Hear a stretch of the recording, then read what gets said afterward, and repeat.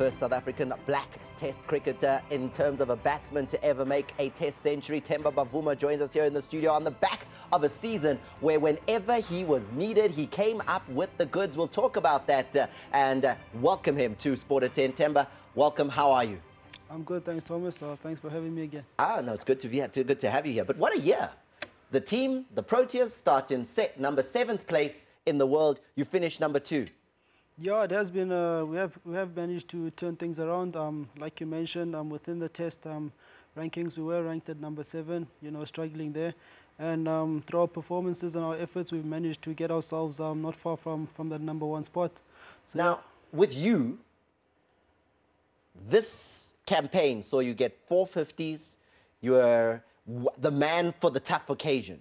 You know, I look back when South Africa were 81 for 5 in Perth, in danger of losing that match, 132 for 5 in Hobart, 94 for 6 in Dunedin. We were in real trouble when you came to the wicket, and each of those occasions you came up with a 50, and the team won 3 out of the 4 times when we were really in danger of losing, and you came up with those 50 runs. Yeah, I think you know, in the position that I bat in the middle order, you generally will be, you will encounter situations like that when the team is under pressure and you have to make the play for the team. I always pride myself in trying to contribute to the team, really, when it counts. So, I mean, I was quite satisfied with my contributions there. Are you happy with the season that was? Because some saying you can do more. Yeah, I'm definitely not happy. I think, you know, there were a lot of disappointments, a lot of downs within the season. I mean, saying that, you know, there were lessons that Small goal in terms of? There were downs. No, like you mentioned, 450s, you don't want to be scoring 50s. You want to score 100, you know, really put the team in a competitive position. So, yeah, I think that's where the disappointment is.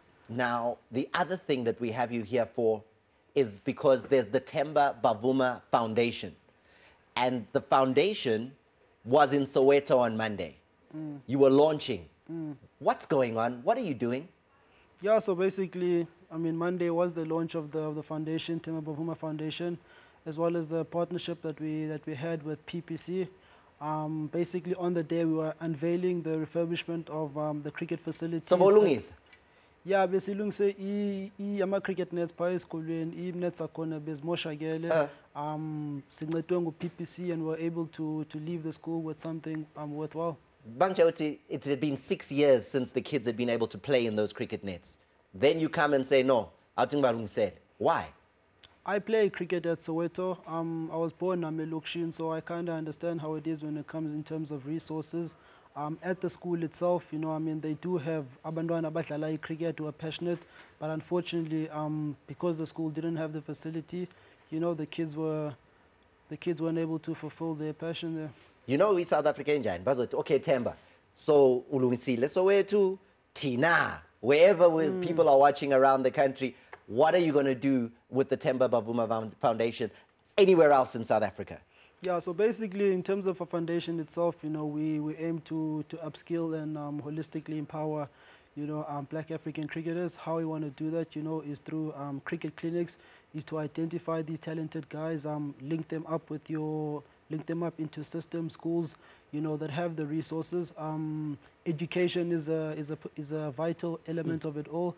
So we're not exactly trying to unearth the next Rabada, but, you know, we're trying to make sure that these guys can become lawyers, can become, you know, medical doctors, so that they can be leaders and influencers in their spaces. Now, those of you at home who have good eyes would have noticed that right here in the studio, there's a trophy. It's the ICC Champions Trophy, and it will be played for in a couple of months' time in the UK. Now, I'm going to pick it up. This is the actual trophy, and it arrived in the country just 2 days ago, all the way from Bangladesh. It's headed to Australia. You can go and pose with the trophy. You can be with it in Sandton tomorrow, 9 to 5, and you can be in Durban on Saturday, 9 to 5 at Gateway, Sandton City tomorrow. South Africa, though, Temba, I just want you to touch this, because South Africa have only won this once, back in 1998. Now, Temba might be part of those going to the UK. Do you want to touch it? Just get a feel so you can tell the teammates that we like it. We'd like it to come back. Another touch. Yeah, Ibambe. Hold it. Just get it. Yeah, Ibambe. Injan. No, it's very light. But No, there's no but, Thomas. There's no but. You do know that we're ranked #1 in one-day cricket at the moment. yeah, So #1. There's but a reason. There's a reason why we're Satina #1. 98 in Dota. No, You things one of could the few change. South Africans to have ever touched that. No, things could change. Let's be optimistic, Thomas. I am optimistic. So to your teammates, you just want to give them a sense of what it feels like to hold it? Yeah, I'm sure they'd also want to get their hands on it at the end of the whole tournament. That's where the guys' minds are. But yeah, like I said, let's be optimistic and let's hope for the best. Thank you. Let it again, because don't get too used to it. Next time I want to see it, it must be coming back with the Proteas team at the ICC Champions Trophy. You can pose with it. You can have a video taken with it. I've given you the details of where that'll be taking place. Sandton City tomorrow, and then in Durban Gateway on Saturday, 9 to 5. It will be in those two malls. It really is a special thing, and we've only won it once. We beat the West Indies back in 1998. Temba was like this big. He's now here.